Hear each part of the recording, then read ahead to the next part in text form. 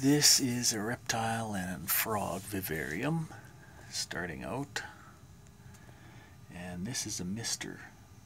Instead of spending 60 or whatever it is bucks on it, at least, I think this one was like 15 bucks, and I'll show about it later how I made this. The brand name, I can't see it from here. I'm testing it out, but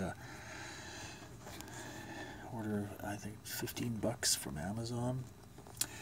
Any water bottle attaches to it, and it plugs into just a normal socket. It's a USB, and it's plugged into a timer right now, a mechanical timer. There's the plug-in, and the cord goes down, ends in a USB, and there's an adapter, and it's plugged into the timer. And it's a Mister, and I will show about it later once I have this set up. I'm testing it right now.